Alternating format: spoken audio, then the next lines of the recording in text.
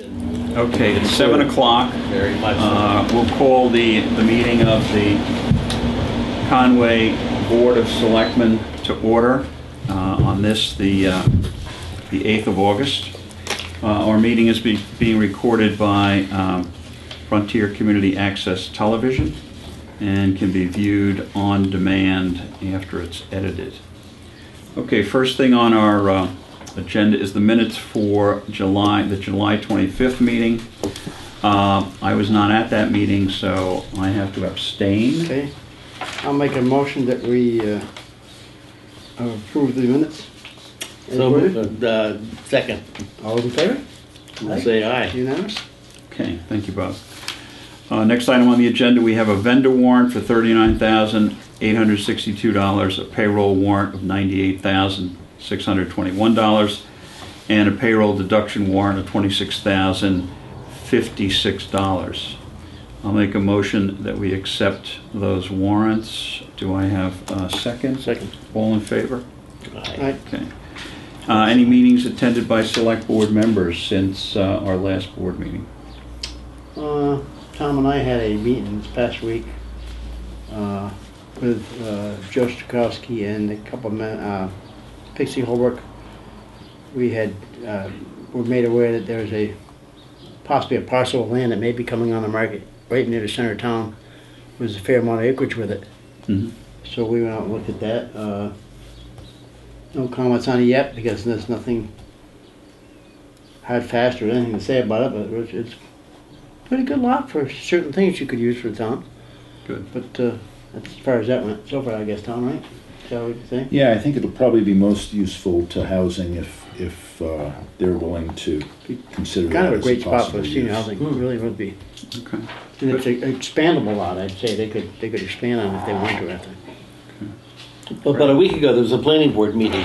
You came, you went, and I went, and Tom went, looking at land use, just trying to gather all the information for all the projects that want to use open space. Mm-hmm. Okay, great. All right, any citizens' concerns? Hearing none, we'll go on to old business. First item is to appoint Melissa Patterson to the Open Space Committee. Tom, she comes recommended by the Open Space Committee? Yes. Okay. Yes, we were going to appoint her before, and she wasn't. She was supposed to come in tonight, and I did not send her a reminder. Okay. And she's not here. All right, so her term would end the end of the fiscal year 2000. Does any of us know her? Do you know her, John? I don't know. No. I don't know. Tom doesn't know who it is. She comes recommended though by the Open Space. Yes, and you did get her bio. Yeah, her bio looks good. Right. Yeah. Yeah. Last time. Okay. Just like to, see face to face what she looks like, before you. Yeah, just ask her to come in, Tom, and Yeah. introduce herself.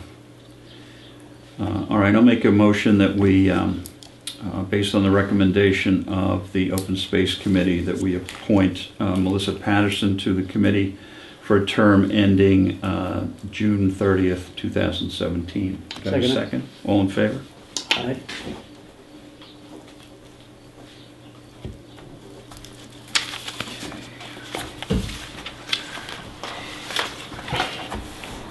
Okay, next item on our agenda is new business. We have a presentation by Diane Jensen Olszewski, is that correct? Correct. Okay, on Save Our Public Schools initiative. You have the floor, Diane. I'd like to thank you for making time for me to come and speak about this. I have spoken previously at a number of school committee meetings, and 5 of the 6 that I did attend unanimously supported a resolution to keep the cap on charter schools.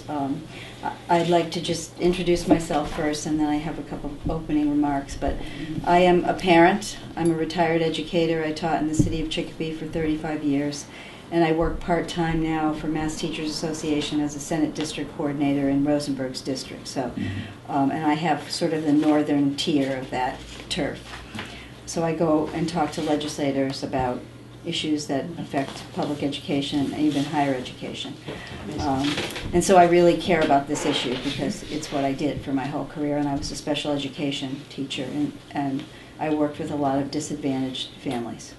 And I want to also say, before I talk about the ballot question, that I think there's a lot of misunderstanding about what it is, and I just want to say that it's not about demonizing parents for making choices for their kids, nor does it affect any of the existing charter schools that are here now. And we are not at the cap now. We haven't met the cap yet.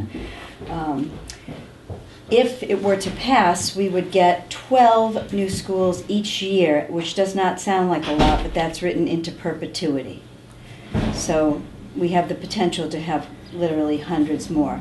Right now in the Commonwealth of Massachusetts, we're losing over $413 million a year that comes out of the public school budgets and goes to the charter schools with no accountability because they don't have elected boards.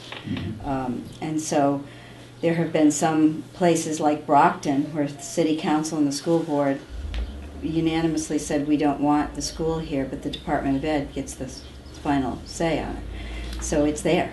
They have a school they didn't want. So the Department of Education overruled they get to decide. the city council on placing a school in Brockton. Right. And the way the law has been going, the underperforming districts are the ones where charters could come in first. If this cap gets lifted, they can go anywhere. So communities that were more preferred or affluent communities that have previously pretty much been immune to this phenomenon, like places like Wellesley, are going to end up having these boutique charter schools that have specialized things, and they're going to begin to feel what the public schools in urban areas and the rural districts who get hammered because they don't have a big budget to begin with. Right. So, and the other thing is that most of the superintendents of schools and school committees and elected folks get it. They're all on the same page. It's not, this is a broad coalition of people that are trying to keep the cap because we care about the future of public education. And I care that there's no local control because those are my tax dollars, and I think that should be something that all citizens in the Commonwealth care about. It's a nonpartisan issue, right? Where's my tax dollars go? So that's a big issue. There was some legislation that Rosenberg tried to get through recently. I don't think it would have gotten through the House.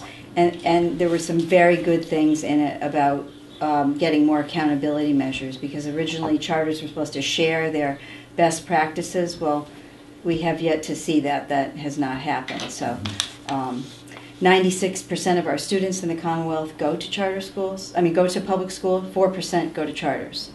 And they use a lot more per pupil money in those schools. We take everybody in the public schools. I can attest to that because my job was early childhood special needs kids. We get them at 3, and every year I got kids with diverse needs. We have to take preschool through high school. The charters can decide which grades they're enrolling. They don't take preschool. They take a very limited number of the special needs kids, particularly kids that have any multiple needs. And frequently parents are counseled by them then they'll say things like, you'd be better served in the public sector, So that's how they keep them out. Yeah, and because they need the staff. They need PTs and OTs and speech pathologists and all those people that cost money that we have to pay for. And that was my job, so I know about that in a very personal way. The other group that they largely underserve are the English language learners, which we all know are a growing number of students in our public schools. So they essentially take the kids that are the least expensive to educate, and so they have sort of a skewed profile already. In Northampton, they just determined that for the 200 students that go out to charters in their district, they're spending $2.2 million on those kids.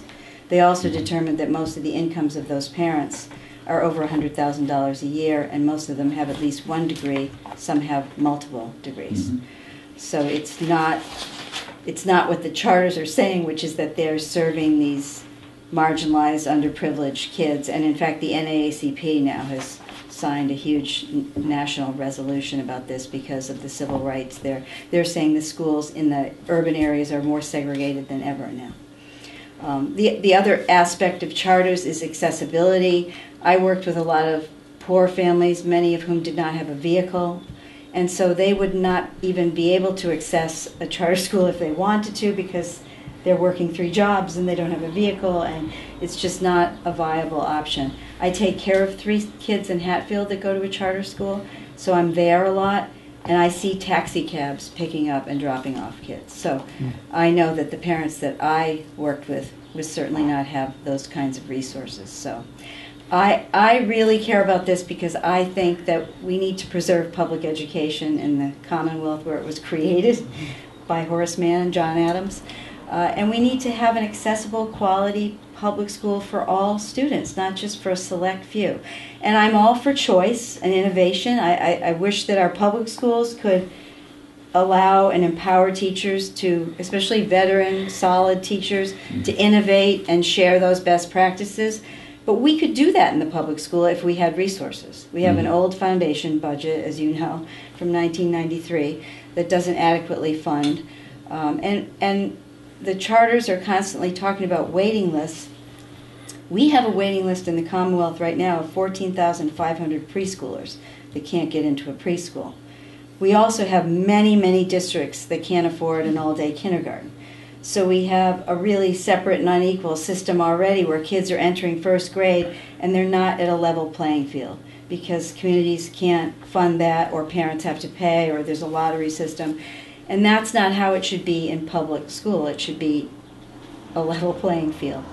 So we are urging, and I put a sample resolution in your packet, and I put the depressing packet about how much each district is losing. And you know, my son's high school Frontier lost $500,000 this year. So I didn't know how to find that data in here. So maybe you could- Frontier's in the back. A lot of the regional schools are in the back. I see. The other thing to know about charter schools is that they can hire non-certified teachers. They have a turnover rate of staff that's twice that of the public schools, which is not good for students. They hire a lot of younger, inexperienced teachers, and they hire Teach for America kids, which it's great for them because they get a break on their college loan, but they have 5 weeks of training to teach the students that they teach. So, you know, there is no data right now to show that charters are doing this exceptionally better thing than public schools do because we can't get the data. And I did put, it's not part of the Save Our Public Schools campaign, but there is a letter in there that Suzanne Bump wrote to the Joint Committee on Education, the House and the Senate, and she's the guarder of the money, and she's saying we don't have adequate data, the methodology's poor, there's not enough of it, there's not enough from enough schools for us to determine anything. So how are we going to spend more of the taxpayers' dollars when we don't know now where the money's going? So essentially what's happening is that the charter schools have a private school criteria and are being funded with public funds. Yeah, and we don't even really know what their, what their efficacy is because we can't get data. We've had to actually sue them. There are about 5 or 6 lawsuits in the Commonwealth in the past couple of years to get the public records from the schools that are public.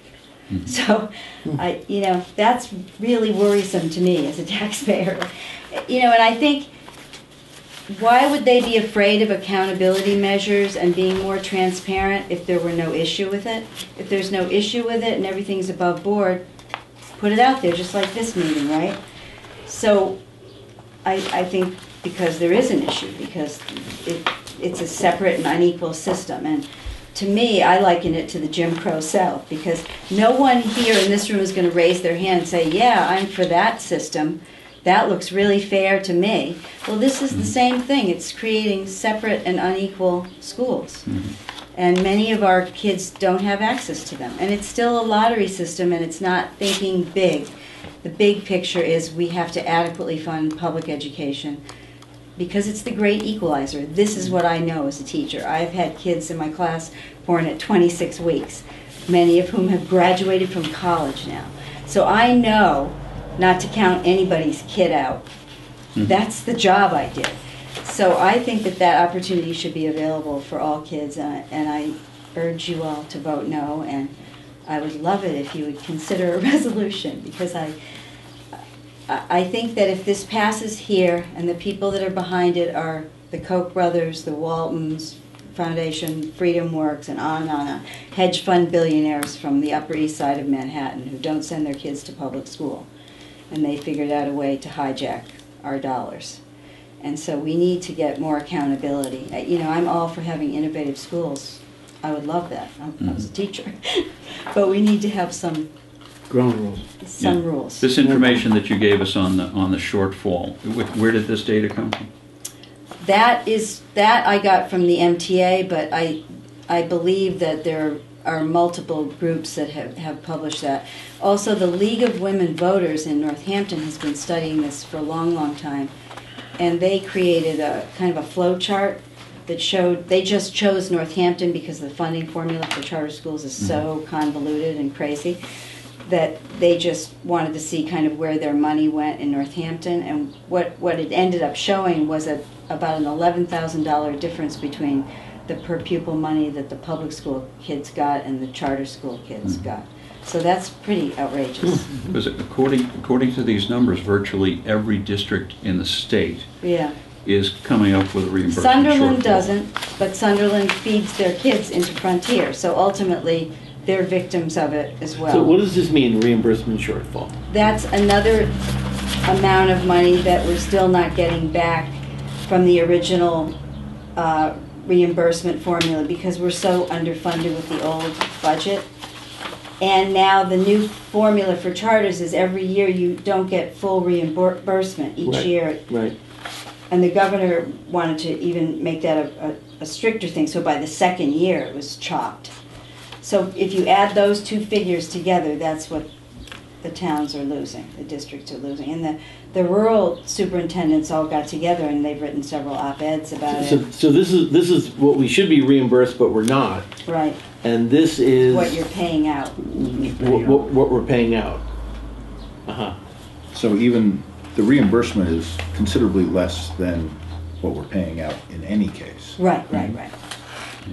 But what we're paying out now will be a pittance if we get 12 more charter schools every year because it's written into perpetuity. Right. And other states where this has happened, like Louisiana, the entire public school system is a privatized system, and it's a nightmare because they don't have high-quality public education anymore.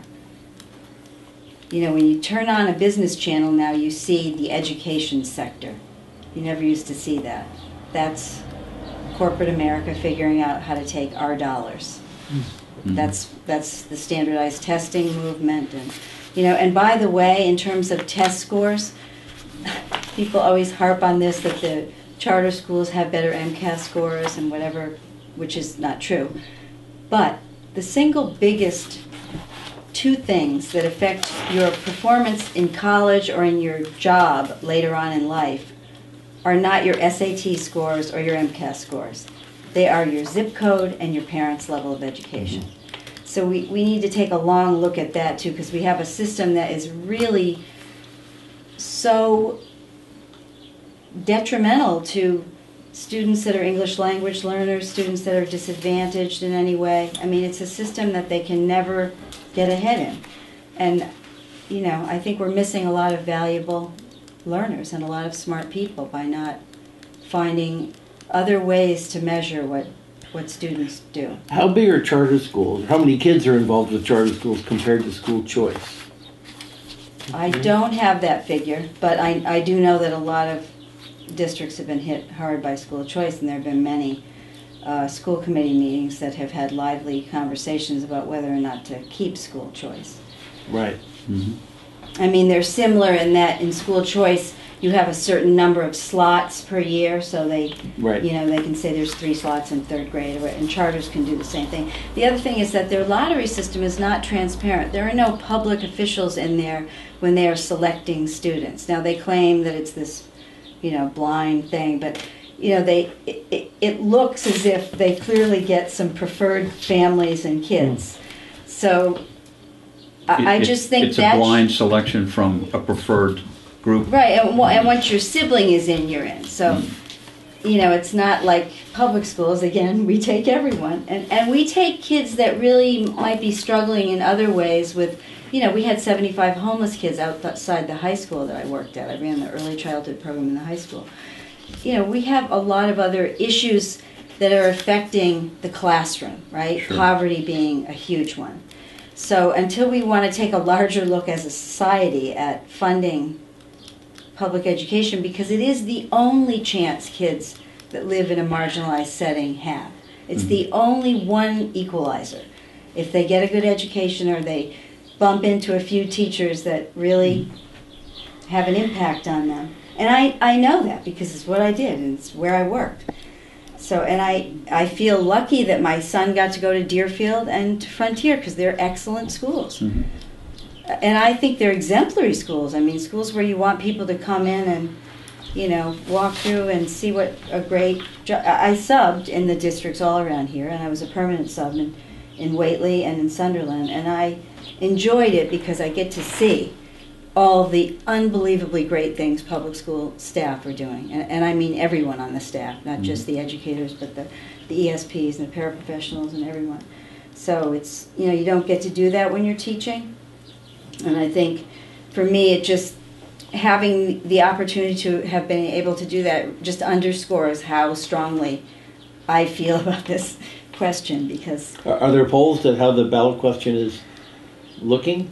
they wouldn't really share them with us recently, but what we do know from our polling, from the SOPS campaign polling, is that especially when educators or people that work in schools talk to parents, like I'm talking to you, and spell out the issue, and focus kind of on those three things: the amount of money going out, the lack of local control, the number of students that charter service versus public, and the fact that they're taking this limited subset of people, that they hear it. And even people that have had a positive experience, you know, I met two women the other day that were going to send their child to a charter school, and they listened and they pledged to vote no, because they understood what was at stake here, you know. How does the average resident get more information about this? You can go, they have a Facebook page, and it's all, and their website is on there, and massteacher.org has a section that anyone can go on. You don't have to be a member of MTA. If you just go on that website, they have a thing you can click on the upper left side that says Issues in Action, and you can print out all kinds of information and talking points. And if you want me to get you more materials, I can get them from the campaign. Because Haven't I seen a commercial? You've seen two. You've seen one that's telling you, not telling you the truth, that's telling you how much money is going to come into public schools if this ballot cap is lifted, if this cap is lifted, which is a blatant lie. And the other one that's talking about, that's our ad. That's your ad. Right. Okay. I've been canvassing, so this weekend I canvassed 85 houses, and of the people that were home, I had 28 people give me firm vote no's, which is a good percentage. Sure. And only 2 people say no. And they wouldn't really let me talk about the issue, and I'm at farmers market every weekend, and I'll be doing this till November. I'll be abandoning my family until November, because I really. But from what you say, there's big money behind pushing the charter schools. And it's not hard to find. There's a professor at UMass that just did a whole thing where he followed it all the way back to the dark money, and he's got some of So I expect we'll see a lot of ads. Oh yeah, they have November $18 million to spend. These are wealthy people behind this campaign.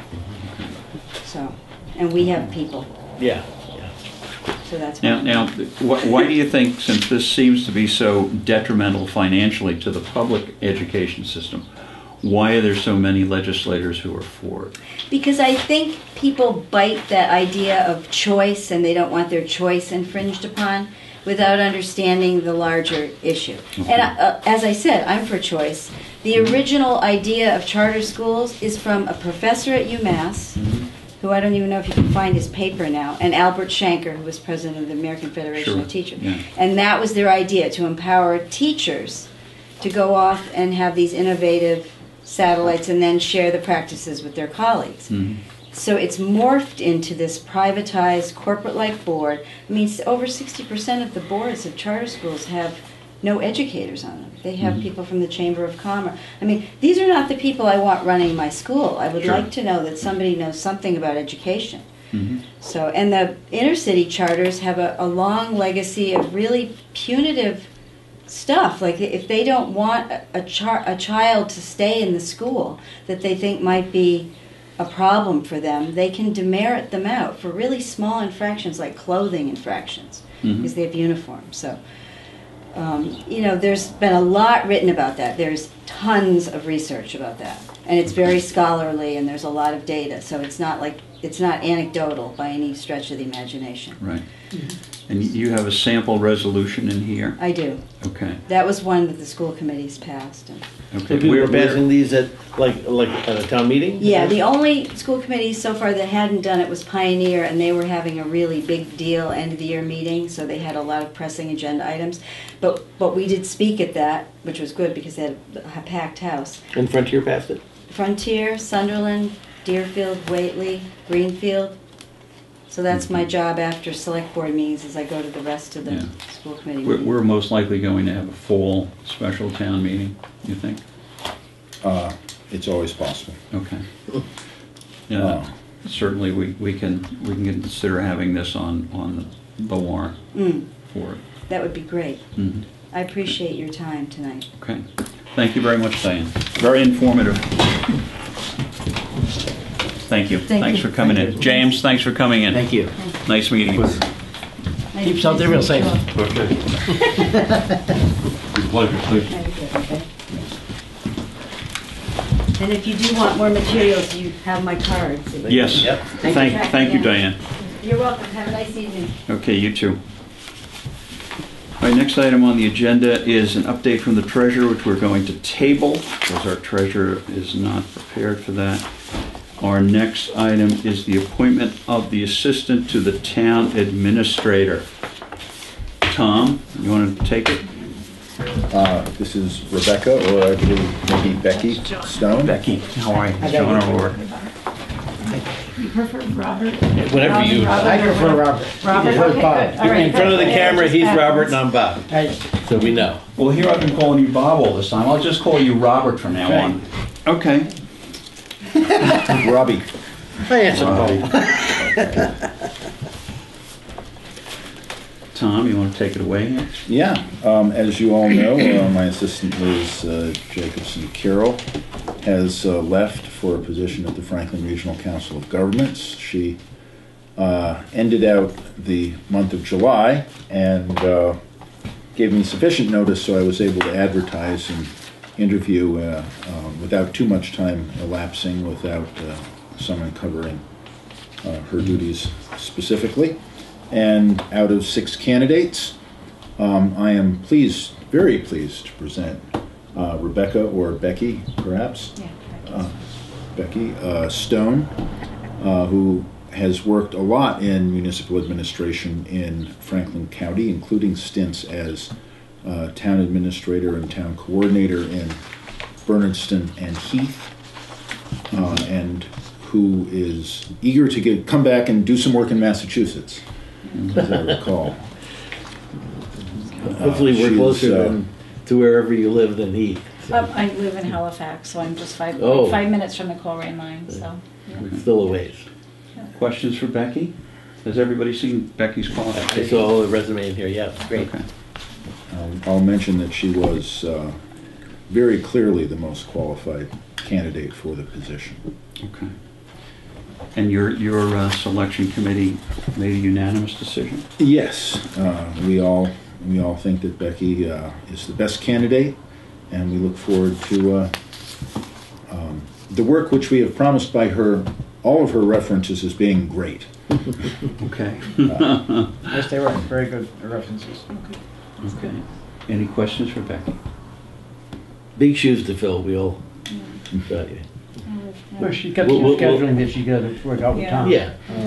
'Cause Questions I'm you have still- for I'm us, still Becky? keeping, just so that the Okay. board understands too, that, that I'm keeping the position that I have in Reedsboro. Sure. And that's, 20 hours, and this is exactly what I was looking to do, something to supplement what I'm doing in Reedsboro, but I miss Massachusetts work. A lot of the same people that you have Joyce here that I know, and Mick Carroll with Maya, and a lot of the same names and faces I just have been on for a few years, so. You have any questions for us, Becky?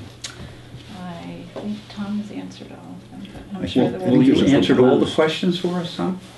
All right. Earlier, I think there's a motion in there that contains all the elements that we need. We do have this motion right here. If there are no more questions for Becky, I will move to appoint Rebecca Stone as Assistant to the Town Administrator until June 30, 2017, subject to completion of physical examination and submission of an I-9 form and the successful completion of a 3-month probationary period. Okay. Standard, I guess, isn't it? That's Do you standard have- wording. do you have a second? Do we have a Yeah, second? That's the. Second. Okay, all in favor? Aye. Well, thank you, Becky. Congratulations. Look forward to working with you. Thank you very much. Welcome. I felt like it was hot the other day. It's, I'm very happy that, As long as you get along with Tom. yeah, it's so beautiful. I'll touch base with you tomorrow if you want in the morning. Thank you. Terrific. Have a good night, Becky. Yes, you too. Gary, how you doing? Come on up into a hot seat here. Good to see you. How are you? Hi, Gary. Nice to see you. Nice to see you. Perfect timing. Yeah. Hey, it's a bad habit of mine, according to some people who don't come on time. I'm always on time. It's just, even when I'm running late, I end up being on time. Well, that's good. That's good. That's good. As long as your partner goes along with it, which Susan's pretty good at that too. Yes, yeah, Susan certainly is. Let me start off. We have a letter from Mark Silverman, who is the chair of the Zoning Board of Appeals. And he basically says, I'm requesting that Gary Fenton be appointed as the third member of the Conway Zoning Board of Appeals. He comes with great experience and enthusiasm. I am hoping that this appointment can be made and confirmed as soon as possible. I'm the third member of that I know. board, so we'll have some fun together. Any questions for Gary? Gary, do you want to say anything to us? I've been a resident for 16 years actually, but we're living for 15 years, and I've been on the finance board for a couple of years, and on the housing committee for a couple of years, and I'm working less, and I would like to do a little more. Although I know this isn't a huge job compared to what you guys do, but I have a lot of experience in zoning. That's good. Maybe too much, actually. I was talking to Mark, because I know the law, but I do a lot of real estate, a lot of commercial real estate development, finance, and for many, many, many years.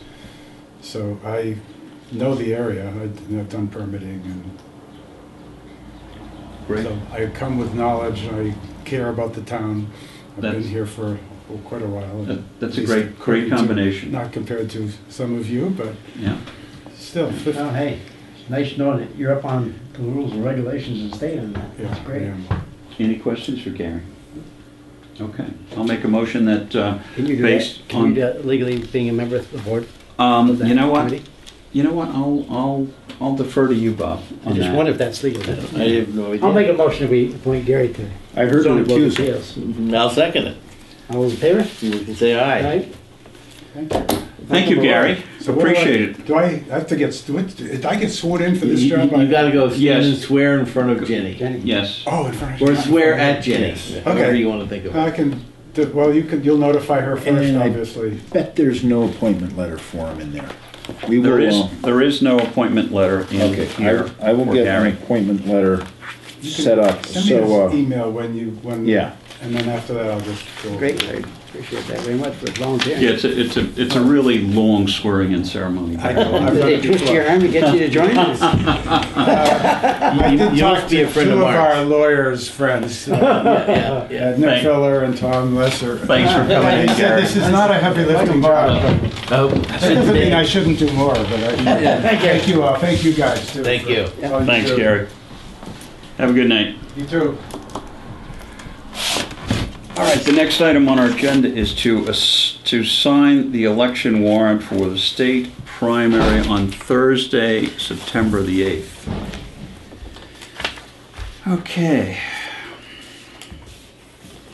This is for, to vote for 1st Congressional District, the 8th Councilor District, the Berkshire, Hampshire, Franklin, and Hamden District, that's the state senate, representative in the general court for the 1st Franklin District, and the sheriff of Franklin County. Okay. I'll make a motion that we... So they don't list the governor's council, or was that one of those that... Counselor, right? The counselor. Yeah. Yeah. Okay, 8th yeah. Councilor District. Right. Okay. I'll make a motion that we sign the warrant as prepared by our town administrator for the state primary on the 8th of September. Second it. Do I have a second? All in favor? Aye. Okay.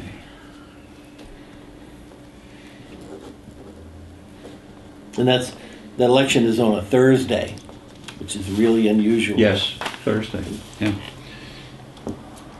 Well, they wanted to make sure people were back from Labor Day I weekend. guess so. You know? I don't ever remember an election on a Thursday. My next item on the agenda was to consider a request from the town of Shelburne to contribute to the Solarize legal fees.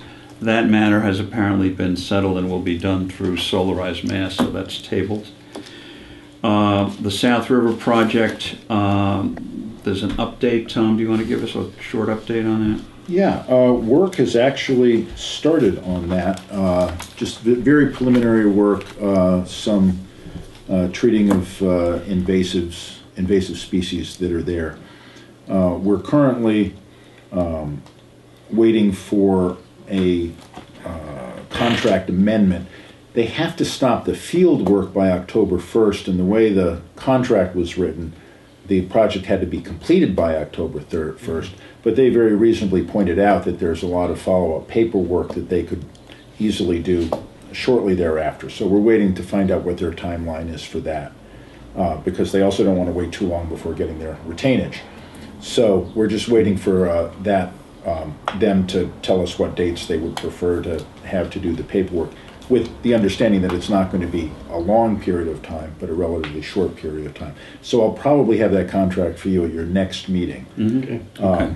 In the meantime, the Conservation Commission has given the go-ahead for them to start the work, so that should be proceeding.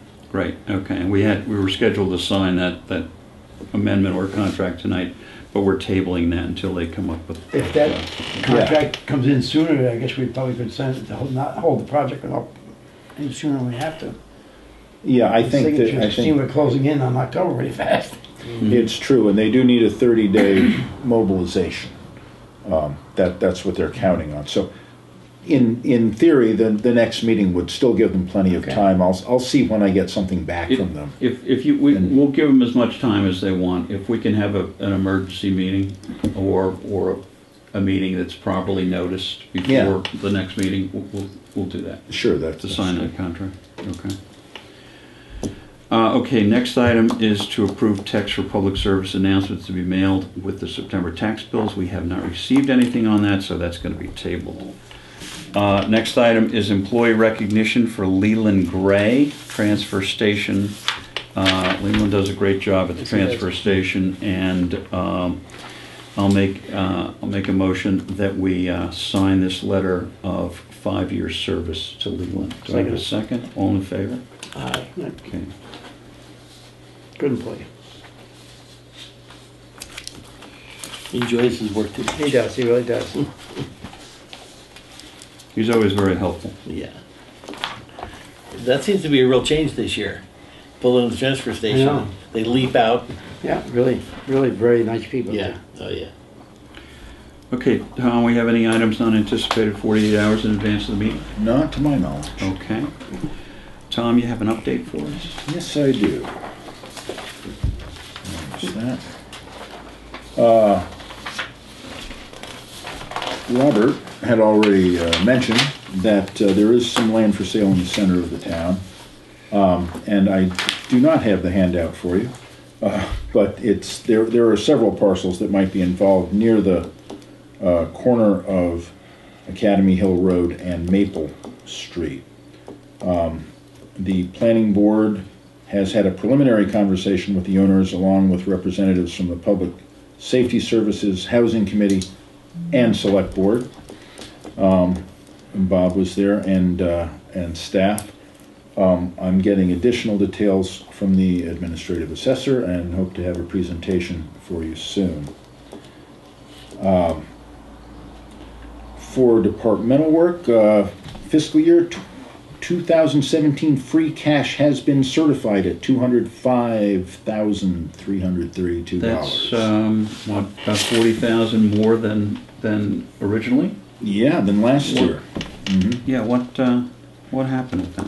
I think it was the mild winter, and which left some fuel costs unspent and some highway costs unspent. Even though we moved 42,000 over, that wasn't all they had in their winter budget, and that's probably a good portion of that. We are working to have the tax rate set. I know Lee was over in the assessor's office waiting for a phone call this morning to see whether or not she could post the review period. Okay. And just as soon as she can do that, she will. And we do hope to have the tax rate set by the end of the month. Great. Okay. Good. In other news, the farmers market has moved to the bank parking lot. We'll see whether that experiment gets them more traffic. Was the reason for the move that they thought it would give more exposure? I think so. Yeah. Yeah. Okay. Yeah. It's tough for people finding a place to park. It's down good here, parking so- up there, yeah. Okay. That's a good idea. I already spoke about the South River project. And just a note that the Franklin Land Trust is sponsoring a bike ride on Saturday, August 20th, and we'll be using the ball field as a watering station. I think we're going to set up a table there. Okay. Nice. Great. Thank you, Tom. Concerns of our selectmen. Do we have any concerns? No. No concerns tonight? No Hearing none, we'll move on to mail. Okay, in the mail, we received a handout from Solarize Mass. As you know, Bryce Herford from Conway is our solar coach, and we've gotten extremely good response to their advertising for Solarize Mass. We have, what, about 80 residents that have been interested? Yes. Okay, and the sign-up ends on September the 30th. So anyone who is still interested should see Bryce. And do we have it? We have his number on the website, don't we? Do we? I will make sure it is. Okay, yeah. Put something out there on that. And we have a local installer.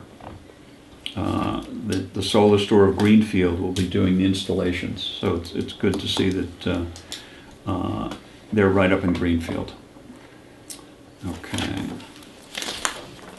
And again, the sign-up deadline for that is September 30th. We also have mail from Clearing the Way Invasive Species Removal. There's a demonstration that will be done on September the 11th. That's a Sunday from 4 to 5:30 at the Rose Field in the center of Conway. And that will be a demonstration by naturalist Laurie Sanders, if anyone is interested in that.